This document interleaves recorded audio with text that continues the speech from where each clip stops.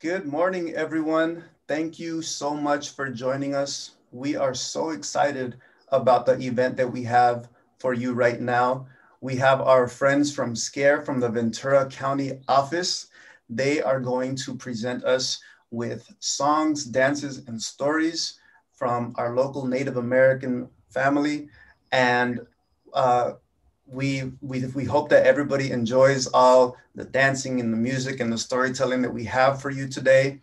Of course, before we get started, we would like to let you know that we do have an opportunity for people to ask questions and to interact with our presenters today. However, we do need to make it clear that as a college campus, we are going to ask you to please be respectful in all of your comments and questions.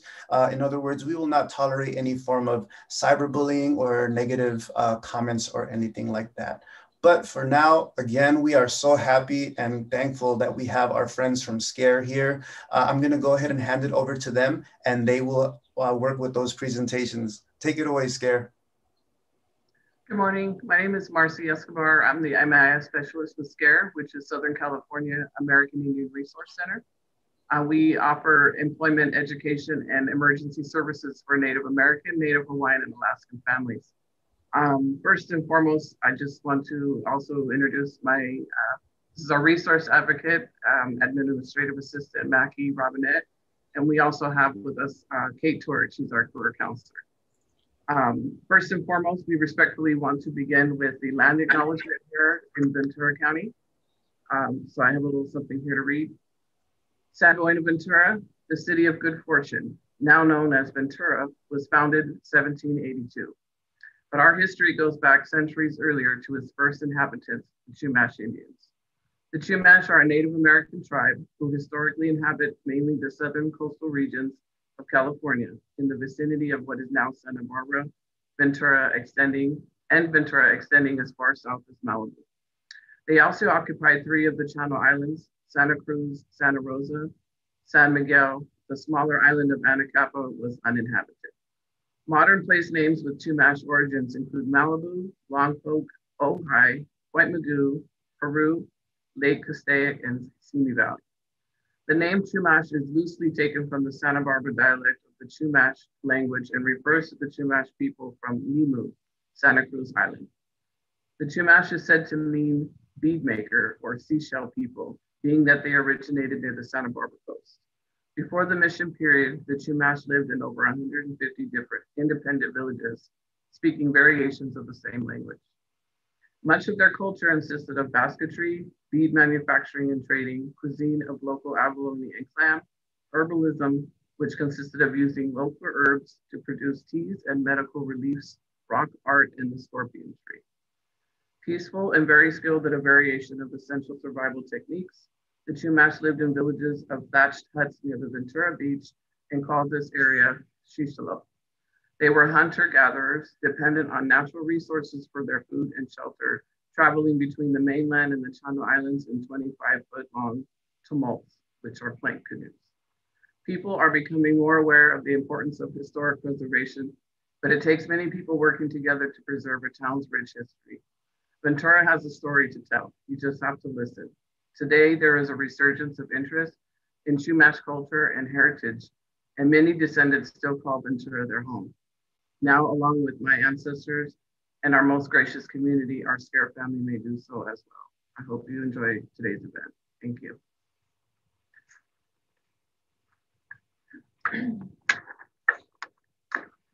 Hello, everyone. Thank you for being here. My name is Mackie Robinette. I'm the resource advocate and admin here at SCAIR.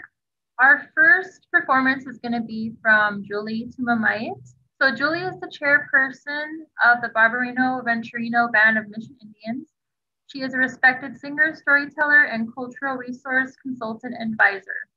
Her family ancestry has been traced to at least 11 known Chumash villages, as far back historically as the mid-18th century, prior even to the Portolá Expedition of 1769 into Alta California. Julie is an artist. that uses native materials to create her jewelry, musical instruments, and basketry, and is well known throughout Ventura County and beyond for her Chumash cultural educational programs and performance of ceremonies according to her native ways, such as weddings, burials, naming ceremonies, and blessings, all while continuing to practice and teach her native language. We're going to be watching some storytelling from Julie.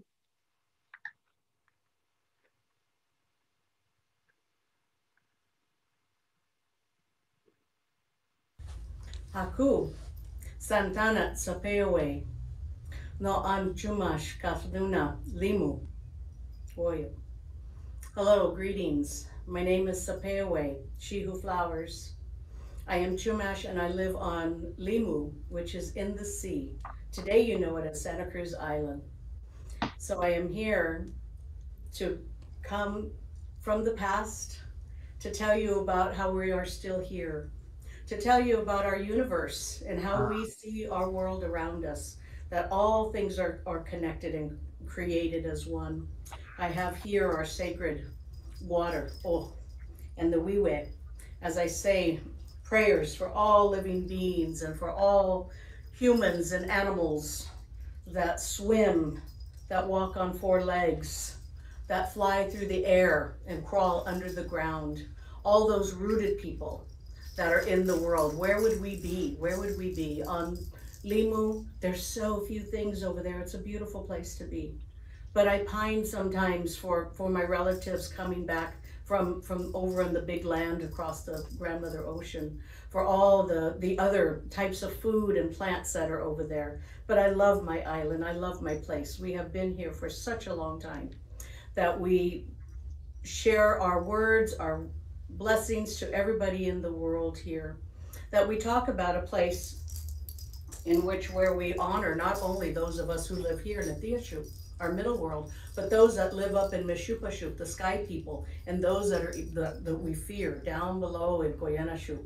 And in between those places, those sacred places where the eagle holds his wings out and he spreads his wings out. And right now we are in this space of Grandmother Achai, Grandmother Moon, Nene Achai, and her brightness and her brilliance.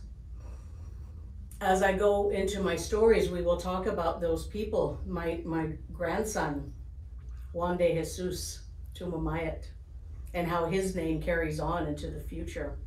How we honor that sacred space below us with the snakes and the serpents laying and moving about, causing earthquakes and tremors in this world. And how we didn't, in this time, in my life, we did not believe in this heaven and hell, but we had a land of the dead, where people went past Cassiopeia into that place of Shimilakshka, and where after 12 years of being in that place, they come back. As what and as who, we don't know. We don't know if we have that choice. So I pray I come back maybe as a dolphin. I would love that.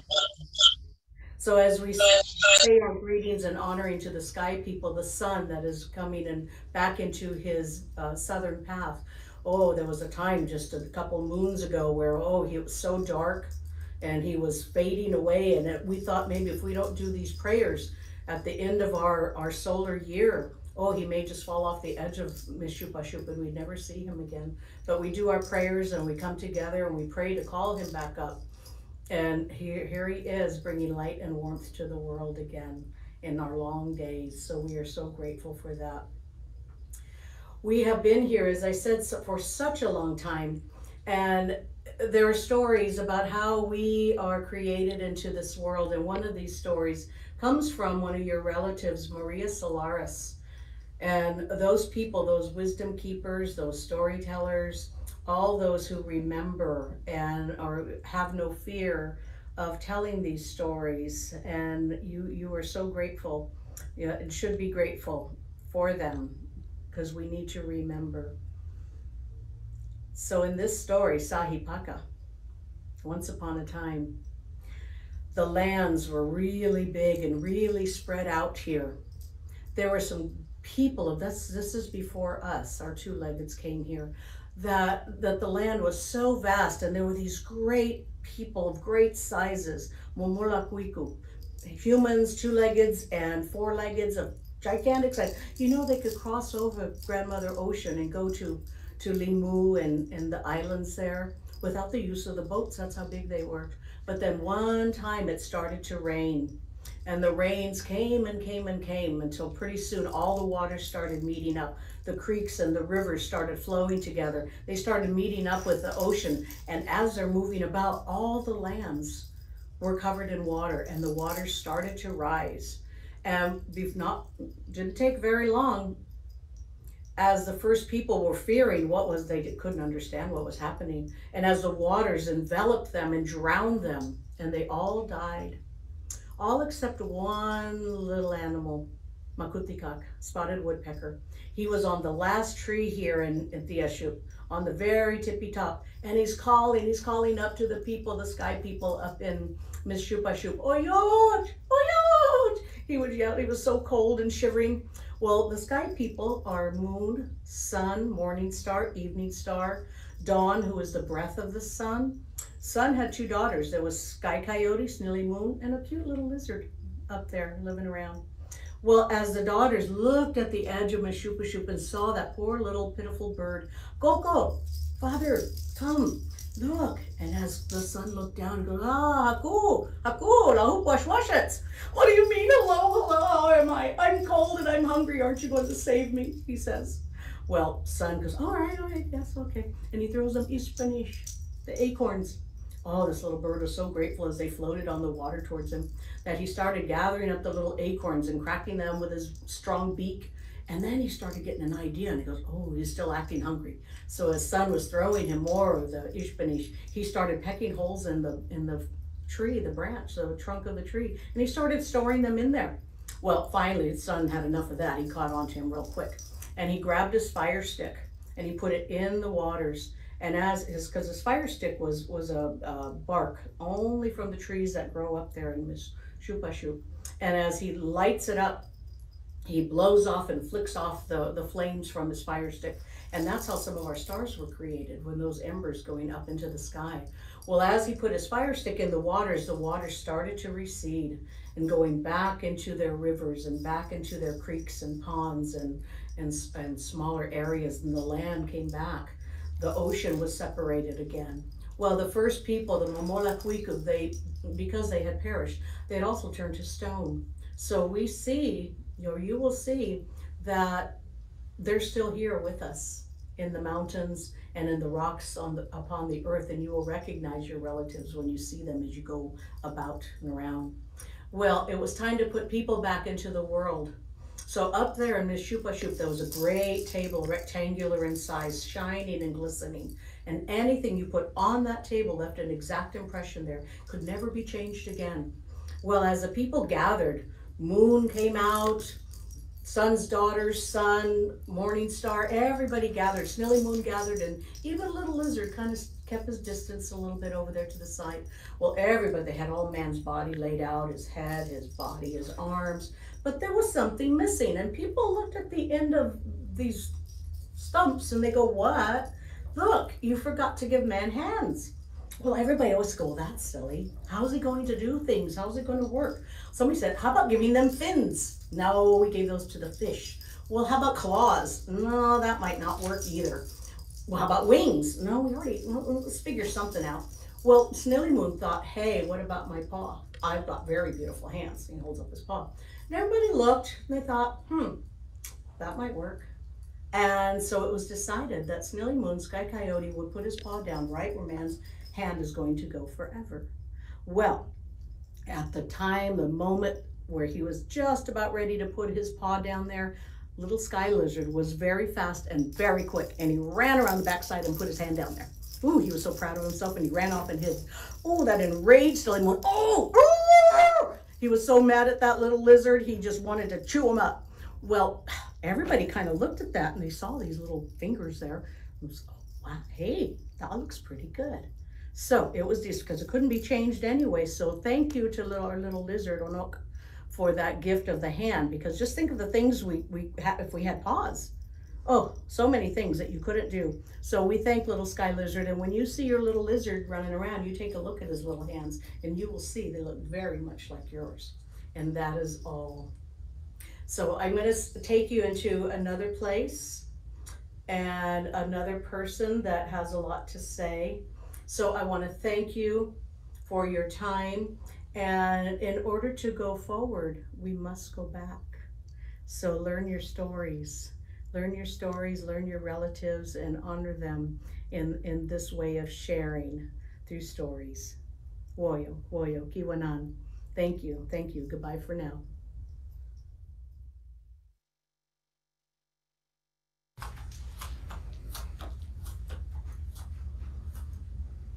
Hola, Haku, Santana, Candelaria. No an Chumash Culture Sespik. Oyo. So I said hello in Spanish because that was my first language. I was born in the village of Sespik, meaning kneecap. Now some people can't say our language, so they do Sespi. Now the kneecap means, and part of a story that came to us a long time ago about the first people and how the floods came and how they all turned to stone and hills and mountains. I was born in 1846 or 47, depending on how the Spanish missionaries told me at that time. It was at a time when all my families were there in the missions, working so hard, tilling the lands, tending the cows, making tallow for candles, tanning hides. Oh, they worked so hard all the time.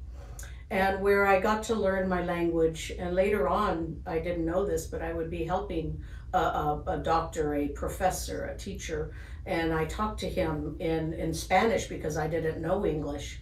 I learned English at some point, and I'm talking to you in this language, but I had to speak Spanish, and because, you know, we were told as I was growing up not to speak that other language. But I learned it very well, and so there were so few of us who were still speaking in those times that, you know, we were forbidden to do these things. And sometimes even the families, if they saw that we were doing certain things, look at, you know, we dressed just like the Spanish women do in the cloth, and, you know, we had to make sure we said our prayers daily to make sure that people didn't look at us and treat us differently. It was not an easy time for us to find our way in the world. And what I did in my world is I learned to weave baskets.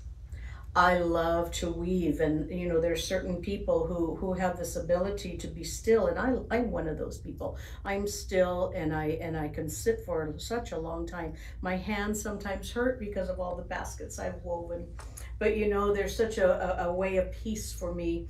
And it was one way of me knowing and keeping my spirit of my people in my heart and in my soul to weave these beautiful baskets. People started buying my baskets, and they never really gave me a whole lot, but I did some beautiful presentation baskets for the people that they took back to that big city over in Mexico, they call it, in Spain. So I never really got to keep any of my baskets, and I needed the money. I used to work as a babysitter for the Barbareno family out near Ajay and other places, Matilha, the villages down in along a river, well, not too far from where I live. But unfortunately, I died in as a result of burns. There was a fire in a stove that exploded, and I got burned very severely. And it was not good because they just couldn't help me. So I think that was in the year of our Lord 1917 or 16, somewhere around there. But I got to see a lot of things in my time and move about in places. I still remember my family and our ways, and this man who came to us one time and wanted me to speak my language, because I didn't understand what he was saying. He was speaking in that foreign American language. My husband had to translate. So he would tell me, he would say, the man would say, tell her how to say hello. So he said, you know, how do you say hello in Spanish? And she would say, oh, haku. So then he would translate in Spanish back to the man. So it took a really long time to do all those translations. So you can look for me. You can look for my baskets and in collections and in museums, that they're all over. You can go to locally these places here in libraries and find my story that has been written down. I was once photographed taking a picture where I'm pointing.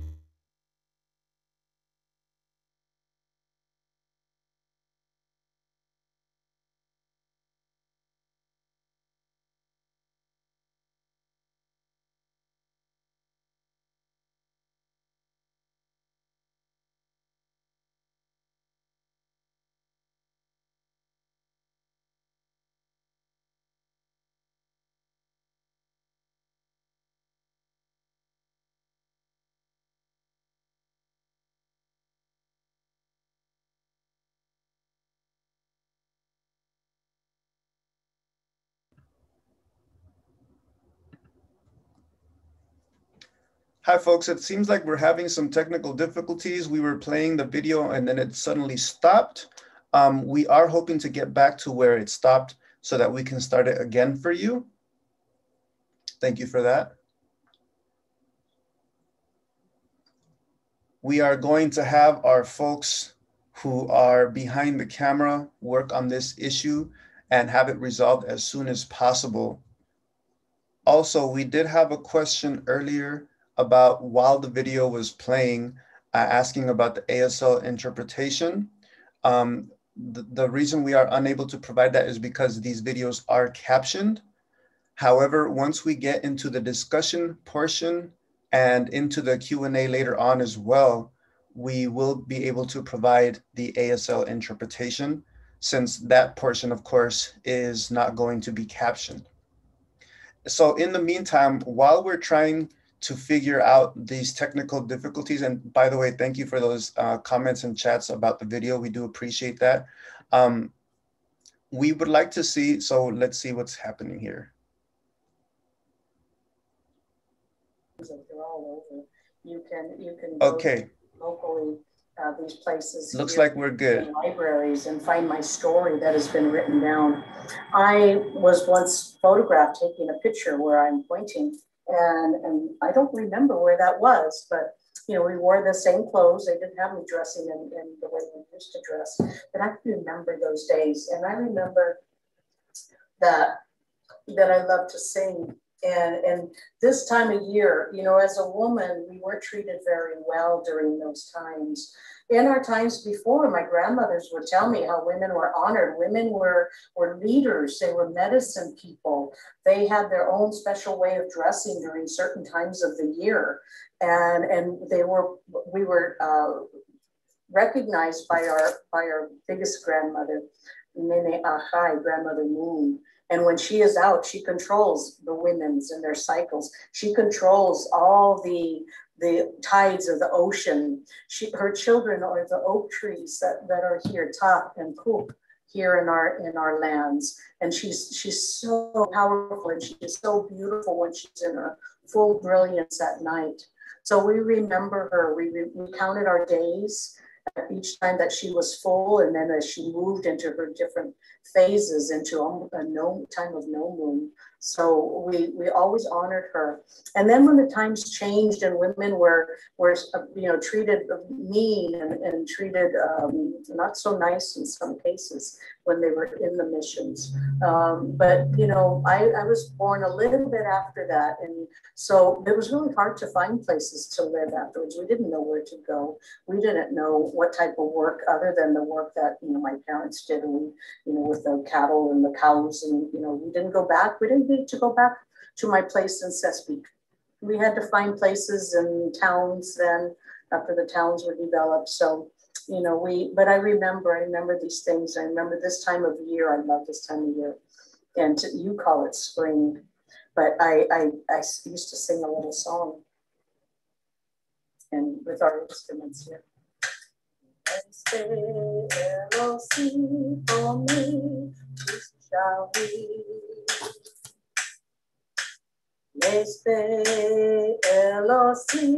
For me, shall we?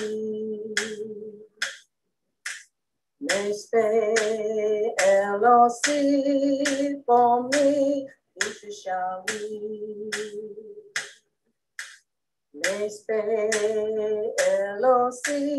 For me,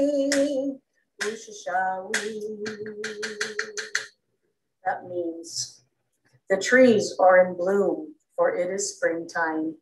And oh, I would sing that every time I would see Minikayash, grandmother elderberry, and all her beautiful blossoms coming out.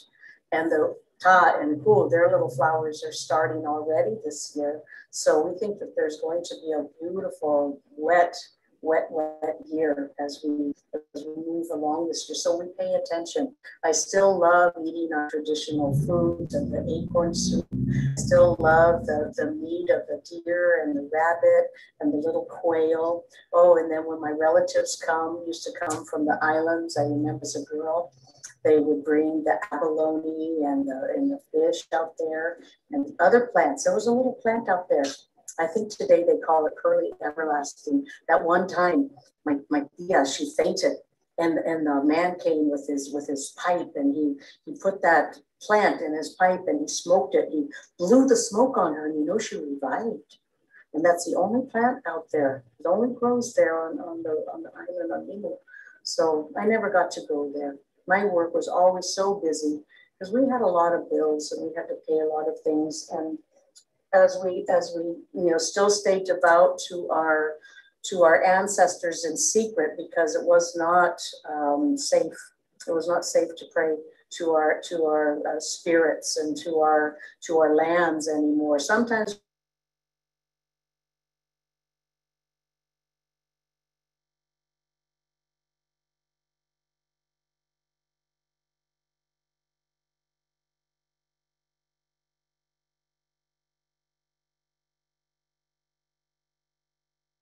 we would say prayers for those that have passed on. We'd make our gifts, and people would even bring these feathered poles, and they were really pretty. They're really tall, and feathers coming, big, long feathers, and we're facing the direction of the sun and moon as they go. And we would stay up there for days as people did dances and ceremonies. And there was an old viejito. He'd come out with his little box, and he would take out this palito about that big, and it had a rock with a hole. And he placed the rock on the hole and then put it in the ground so it stood up. And just at the right time, after a few days, he would bring and put his hand on this rock, and he would pull back on it, and the sun came up. And I thought, oh, what if he never did that? What would we live in our time of darkness? So we are in this world today, and we want you to remember us. The families, our children's children, as we move into this world, and we will always.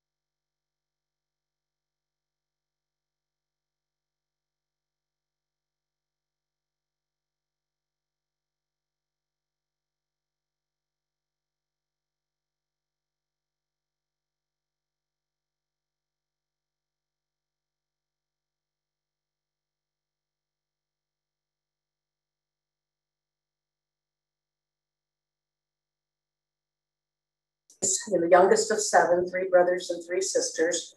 And it wasn't always, we struggled a lot. There was a lot going on in our world, but looking back and growing up out there, I was out there playing with the little bugs, those ladybugs, cell bugs, just collecting pollywogs. I never liked to go swimming. My brother Pat used to always try to drown me, so I got a fear of water. We always fought and wrestled each other. My older sister, Rachel, she moved out of the house, and we lived with my mother, my father, and they were separated at that time that I was growing up. But we saw him. He would come take us camping and places, and I just loved being outdoors.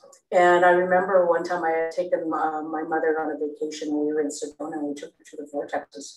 She didn't know what the vortex was. And we said, well, it's the place we'd be closest to God. Okay. So she really loved that journey. And she told me at the time that when I was born, she says, you know, when Daddy saw you, he goes, oh, look, she looks like all the relatives. So I am kind of the darkest one in my family.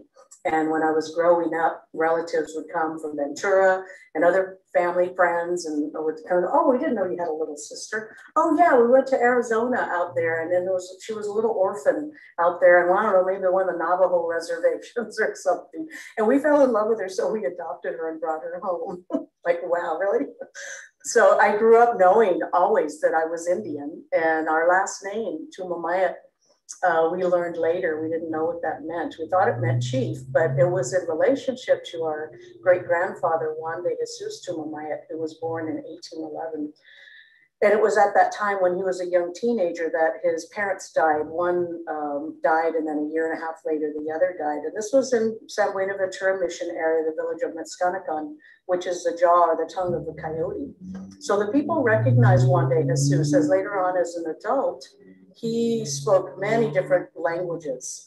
He spoke English, Spanish, Chumash, and even French. I mean, he became a capitan, alcalde during that time, translating for the native peoples, advocating for them. But when he was a young boy, they gave him the name Tumamait, which means an orphan, one who was raised by his grandparents and learned to carry things on his back. So I take that last part of that name for not only from him, his grandmother, Sapeawe, they're born on Limu. You know, she really filled this family with some amazing prophecies and spirit that, you know, we are lucky to be listening and pay attention to what's needed in our communities and help people remember and inspire them to go back and to learn these things. So, you know, I being a short, dark Indian woman has not been easy growing up in this generation. There's a lot of dismissing. There's a lot of, oh, you know, we just need some leadership around here. Me, a man. Forgetting that we are in this matrilineal society, matriloquial and matriarchal society, where women do lead and women can lead. And it was at a time when I was at a powwow, and Mela Whitefeather, for those of you who are listening, she's an amazing woman. She used to come to my brother-in-law's store where I worked, and her and daddy would just sit outside and, you know, just talk and talk. And then one day she saw me at a powwow after my father passed in 1992. And she said, oh, baby girl, that was Mela, except much higher in her pitch. Your daddy, so proud of you. And I said, you know, I know that, Mela. I know that he really, you know, knew that I was going, you know, I knew that he liked what I did. And he was one of the first people to get me talking into a group. But then she said to me, because he knew you were the one. I went, what? Really? She goes, yeah, he saw you, you know, at the store, and he points to her and says, she's going to be the one. She's going to be the one to carry on. And I thought, oh, because he actually never really told me that. But he knew that there was somebody that would carry on. We had conversations about people, and this, we're talking about the late 70s, early 80s, about how they're talking about this long line of tradition that people were, you know, we got to stand in this unity. Well, it was to get land and let something be destroyed and under construction, beautiful lands around the Ventura River in our neighborhood. And they were going to trade off for, like, you know, 5 acres. And I fought against it. They were going to be using our water for a rich golf course. You know, these are stories that, oh, I could be all day telling you. But my dad was really proud that I stuck to it and just really fought to keep with the people in the community. And he did a little tape that I lost. I don't know what happened to it. He said, here, listen to this. And he said in this tape, he says, you know, growing up in Ventura with my friends and, you know, not knowing a whole lot, he remembers his parents speaking Chumash.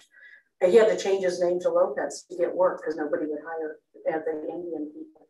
But as a young adult, and, you know, his 20, he was a boxer. But then he said something about he and his friends, how they would sit out on the street, drinking, getting drunk, And it made me step back. I said, Daddy, do you really want to say that? He goes, well, hell yeah. He said, because that's how it was, meaning just traditional stuff. So, you know, and that's it. So coming back and hearing those words from him, when he retired, he had 10 years only in his life to really enjoy and embrace that other side of him that he knew was there. And when people today, not only relatives, but other people use our family name to profit and to have doors open to them and introduce them to people. And then on the other side with me as a woman, they didn't know my father. These people today, they never met him. They may have heard him do storytelling, but they never ever heard him or spent time with him or asked him what he needed. Another elder, when my father passed, Tony Romero, I called him to do ceremony. And it was at that time, August 11th, 1992, that during ceremony, Tony came over and he said, I have something for somebody, but they don't know it yet. The responsibility usually goes to the eldest male, he spoke. And with that, though, I see somebody here already on that path. And with that, he walked over to me and he handed me his pipe. That's when the tears came. Wow, okay. So I became an elder at 34. And we talked, Tony and I. And he said, how are you? I said, I'm really busy. He's going, well, I got really busy too, and I started this. And so the advice coming from elders and what you could still learn from elders. And he says to me, learn to say no, because people will come after you. They'll come after you all the time asking you for this, and you'll ask you for that. But you know what they'd ask me, oh, Tony, can you do this? Or I need help, or I need money. But you know what they never did? And I said, what's that? They never said, Tony, how are you? What can I do for you? What do you need?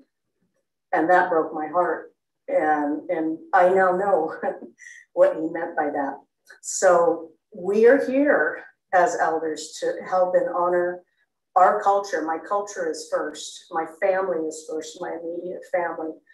But I have a lot of energy. I've been blessed with a lot of persistence, with a lot of energy, with a lot of just seeing things through, and not wanting to let people interfere what my path has been, which I've always known what my path was from such a young person.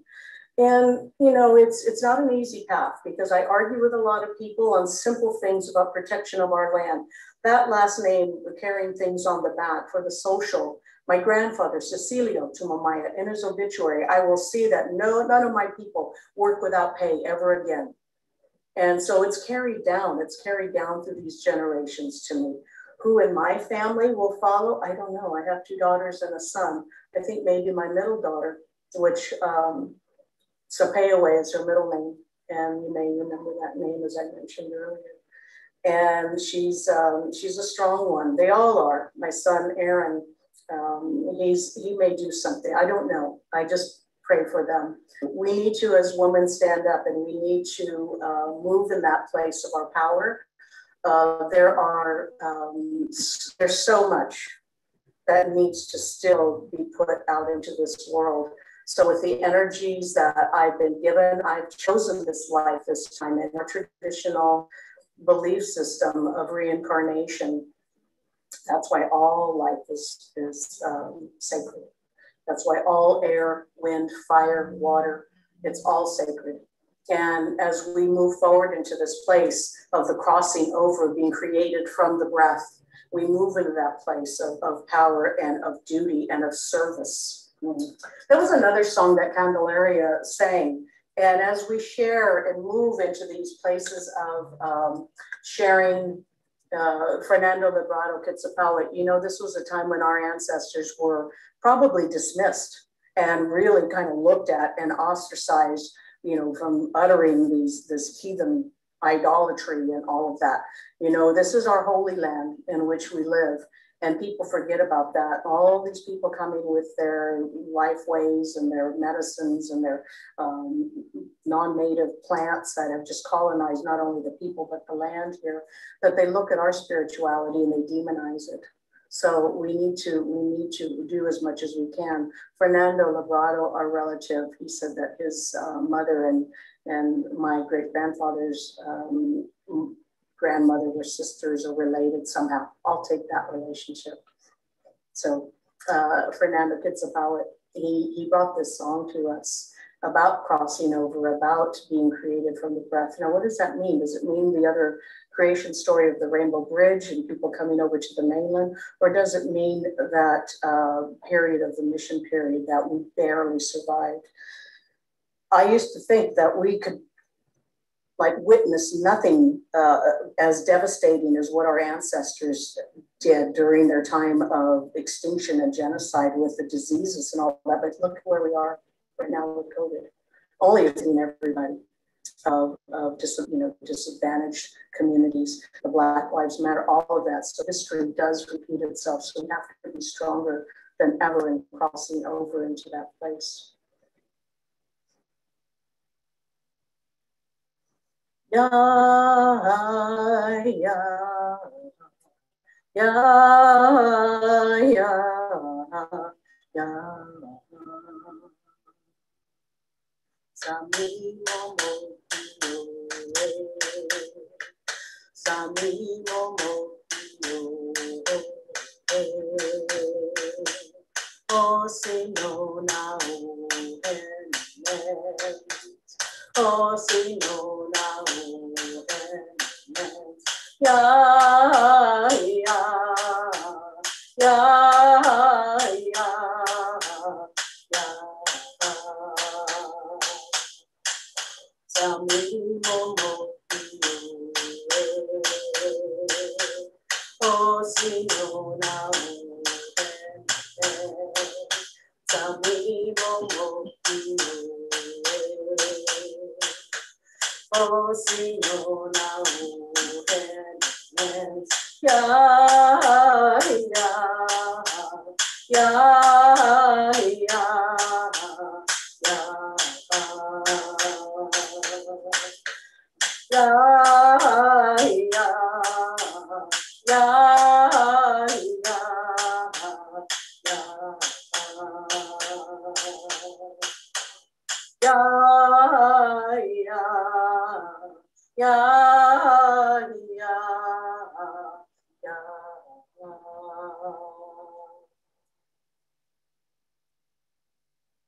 Oyo, Iwanan. Goodbye for now. Blessings to you.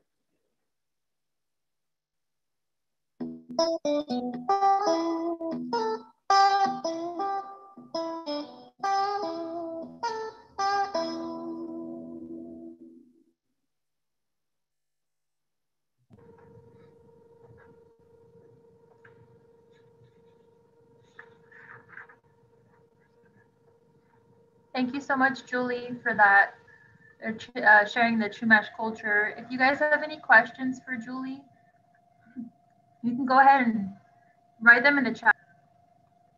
Yeah. So our next performer is going to be Sunny Flores. Mr. Flores is an elder, advisor, advocate, director, and speaker whose ancestry can be traced back to the Northern Cheyenne from Lame Deer, Montana. He is a retired aerospace engineer from Northrop Grumman Corp with over 30 years of service. He has since served on, represented, and mentored multiple organizations such as Ventura County Indian Education Consortium, Candelaria American Indian Council, Broken Rope Foundation, and now our very own SCAIR program. Mr. Flores plays an important role in sharing knowledge, wisdom, and understanding of Native American history and tradition.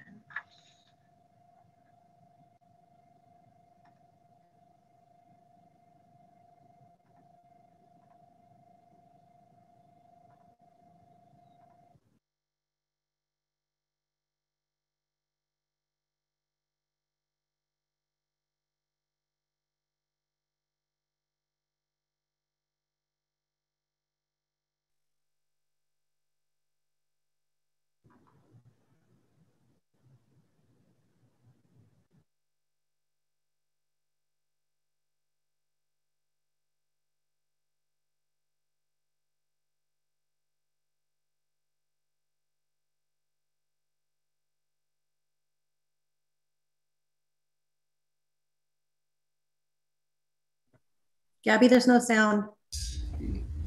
He fought, and my great-grandparents fought in the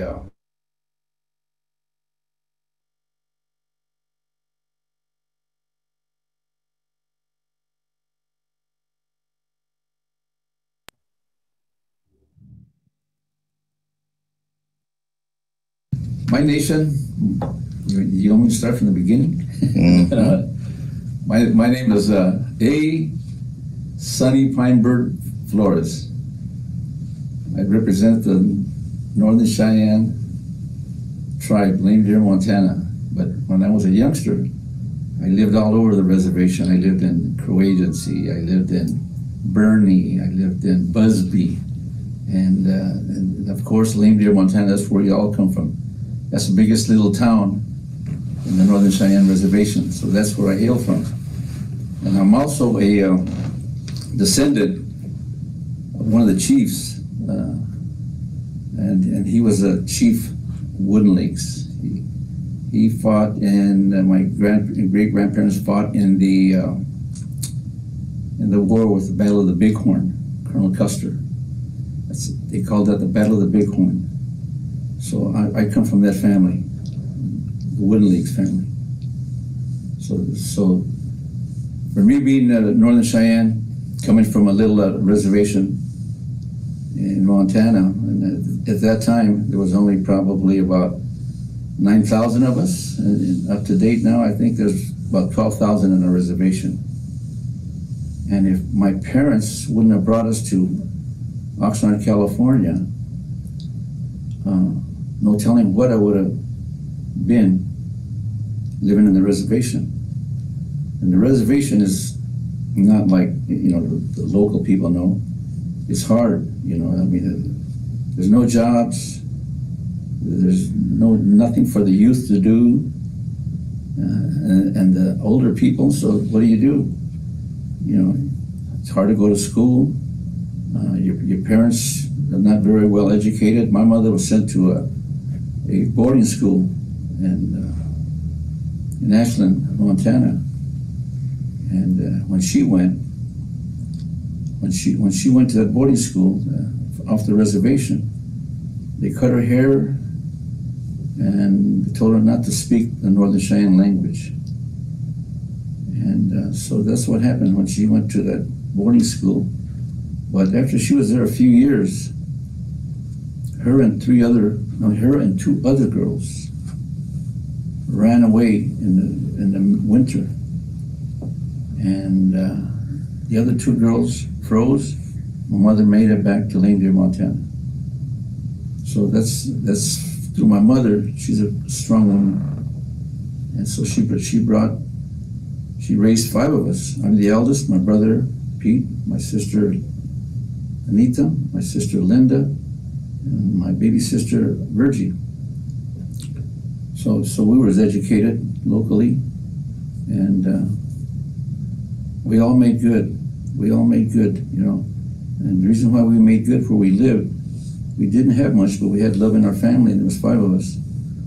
So when the TVs started coming out, we didn't have a TV. My mother used to go to the Goodwill and buy boxes of books, and we would read the books. And if we wanted to see TV, down the road where we lived, there was a black family, Roosevelt Warren. He had a junkyard business. So in that neighborhood, which was out in the rural by Point Magoo, all the surrounding people would go to Mr. Warren's house to watch TV. It's a black and white TV. But for us, we would read. So through that, we were all proficient readers. And somehow, that when we went to school, they tested us. We all had high IQs. So, and that was because of our upbringings, through where our parents bought us the books and kept us reading. So I thank my mother and father for that, you know. But after that, you know, we grew up in the Colonia, and like everybody say, it's the other side of the tracks or the other side of the town, and it was supposed to be on the lower side, but to us, it was the bigger side, because we were all family, and all the families that lived in Colonia We were all like brothers and sisters. We knew each other. We used to go to each other's house and eat at each other's house. So it was one big family, but that's where I grew up at. But we was educated locally. We went to school locally, the high schools locally, the community college locally, and the outcome came out good because each one of us, we made something of ourselves. I became an aerospace engineer. My brother became a federal fire marshal for the Bureau of Indian Affairs. My oldest sister, she had a job. She was always working. She also went to college. My middle sister, she had the highest IQ, and my little sister. So we all did something, and we represented the Northern Cheyenne tribe here and locally in the town called Chiquis, or the city of Oxnard. So I thank my parents for doing that for us, because my career as an aerospace engineer, I worked for Northrop Grumman for 30 years. And when they chose me to put an application in for a top classified program, as we all know it now, it's called the B-2 Stealth bomber. And we made that for the Air Force. And so I worked in that program, in the middle of the program, in the secrecy where still people didn't know, the outside world didn't know what we were doing. But I felt very privileged because I was offered a job, an opportunity, and by me having a straight life, even though I grew up in the hood, I persevered, and I became a aerospace engineer working on different aircrafts. I worked on a lot of the target drones. I worked on the F-18 CD models, E&F Super Hornet models, which are now called the Blue Angels. They fly the Blue Angels. And my biggest feat was being chosen to work on the B-2 Stealth bomber. And which is the best bomber in the world. We made 21 of them. Right now there's 20 still flying. One had an accident in Guam, and each aircraft cost $2 billion an aircraft. So we're pretty well secured, United States people here, with our firepower in the aerospace industry. And beyond that, I think the B-2 Stealth is going to be good till 2031. And I think after that, Northrop Grumman is coming with a B-21 bomber, which is supposed to be a lot better. But I was privileged to work on that program. And even when I go throughout my travels through the town, the state, the country, and I wear my B-2 jacket, t-shirt, polo shirt, baseball cap, I get compliments from many, many people, from many different people, ethnic people, that ask me if I worked in that program. And I tell them yes, so they said thank you, they thanked me.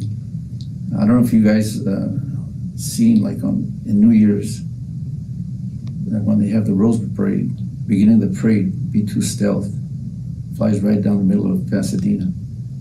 And when I see it, sometimes I tear up, sometimes I'm really happy, but all I know was just a lot of hard, long hours of work. But I'm so happy to be chosen and be Native American. Not too many Native Americans get on those type of programs. So I was really privileged that I accomplished what I accomplished, and here I am local, went to school local.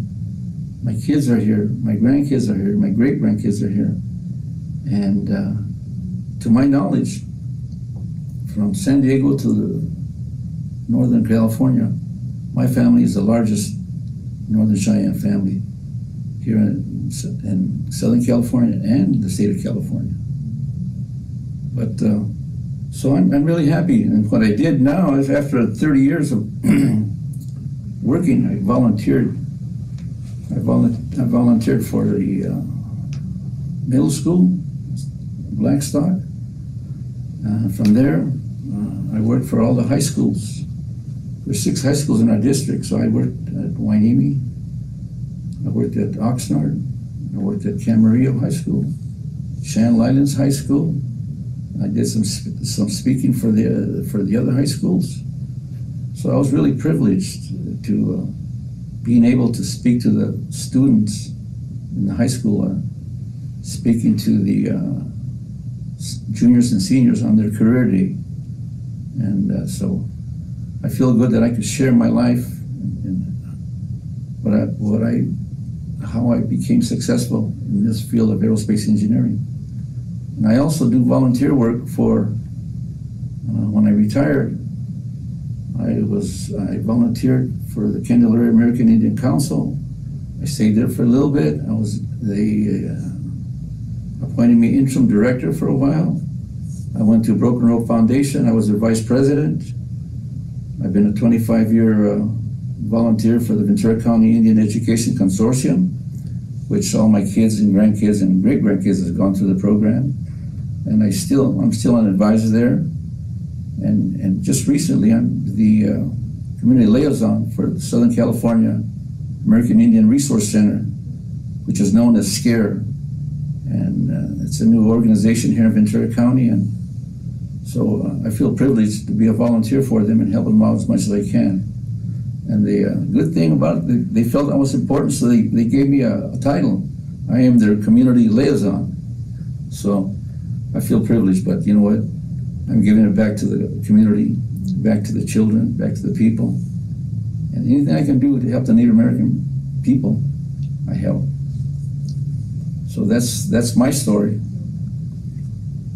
Okay, this goes out to all the Oxnard College students. I have a granddaughter that's attending there now. My son attended it. One of my, I had a boy, two great-grandchildren, no, one great-grandchildren and one grandchild, and my son attended it. So, you know, and when I speak to them, I tell them, hey, you know, if you guys want to continue on, you guys like fine things, you guys like new sunglasses, new cell phones, and you like the expensive stuff, the only way you're gonna get it is get an education. And with that education, it's gonna take you, the more education you have, the further you're gonna get. When I was working at Northrop, and I was chosen to work on different programs. Now I'm an adult now, and Northrop, they send you to school. They call it tech school, and they teach you all the latest, all the latest processes, technologies, and so.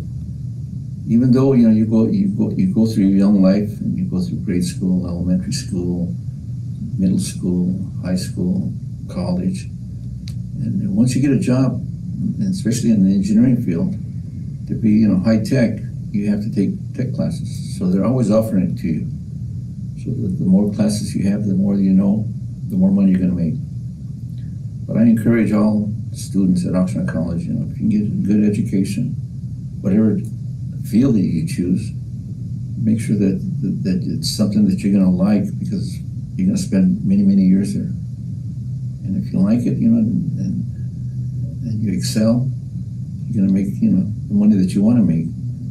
But the college is here, the Oxnard College is here to help you to get those skills or the trades.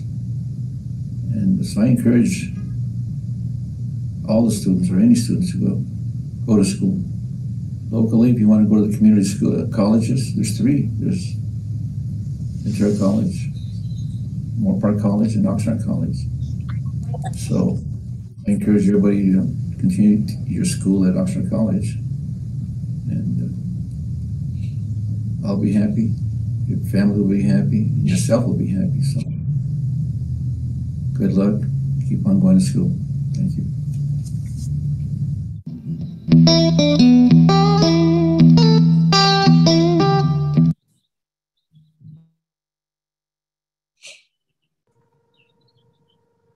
All right, thank you, Sunny, for sharing your life experiences with us. We really appreciate it. We are running a little short on time, everybody, so I'm just gonna announce our last two performers. The last two performances, the first one is gonna be a short story by Eleanor Fishburne. Eleanor Fishburne is gonna be reading. She is a documented Chumash descendant from the Ariana's. Thank you. And Tumamait family lines tied to the Channel Islands and the mainland, including influential provincial capitals, including Honolulu. Malibu, Carpinteria, and Los Pueblos, as well as other historic Ventureno, Barbareno communities. She is a parent of 3 children and grandparents as well. She spends time supporting them in many of their activities. Eleanor is an active and outgoing woman who finds great pleasure in bringing unity to our community. So she's going to be reading a tale called The Sugar Bear Story.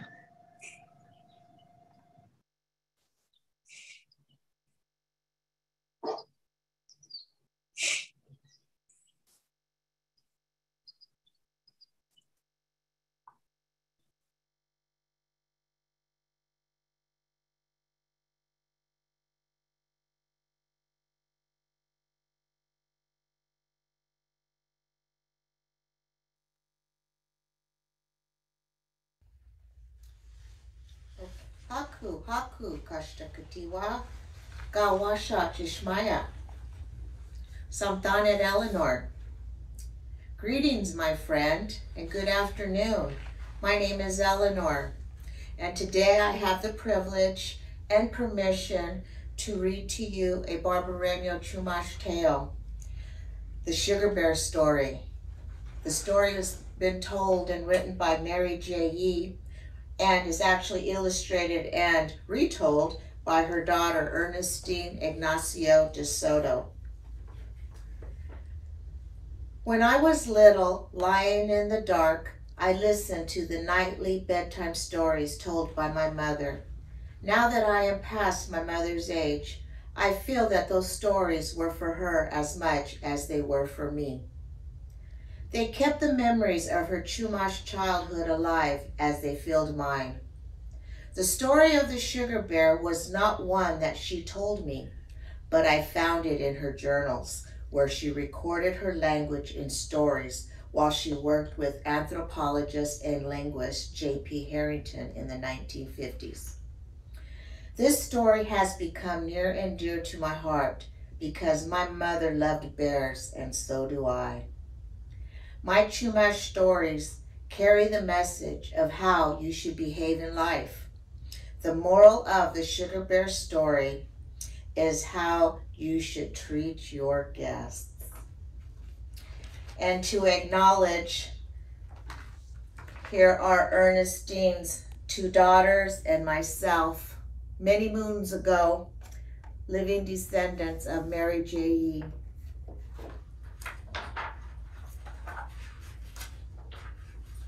The Chumash history. The homeland occupied by Chumash peoples was first settled some 13,000 years ago. According to archaeological evidence, over time, the population increased and the people continued to adapt their way of life to the local environment. At the time of Juan Rodriguez Cabrito's voyage in 1542, about 20,000 people lived throughout the territory where Chumash language was spoken. Between 1772 and 1804, 5 missions were founded to convert the Chumash populations. The language spoken in different parts of the Chumash region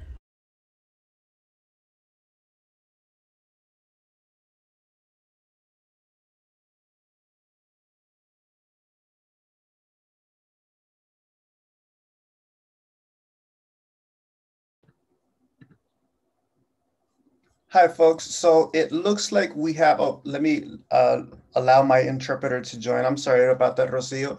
So it looks like we have encountered another technical difficulty here. We do apologize, of course.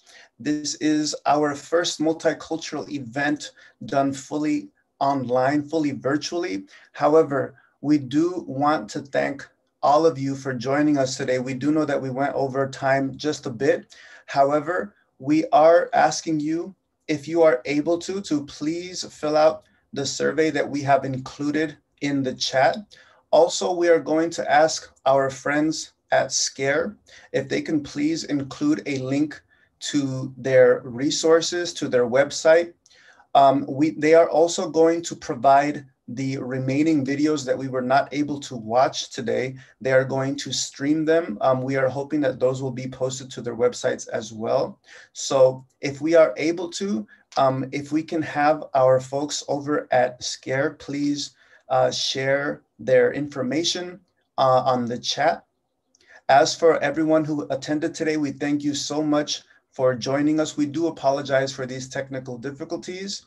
However, we do hope that our next event will be in person and we will have all of these amazing presenters in person for you so you can join us then.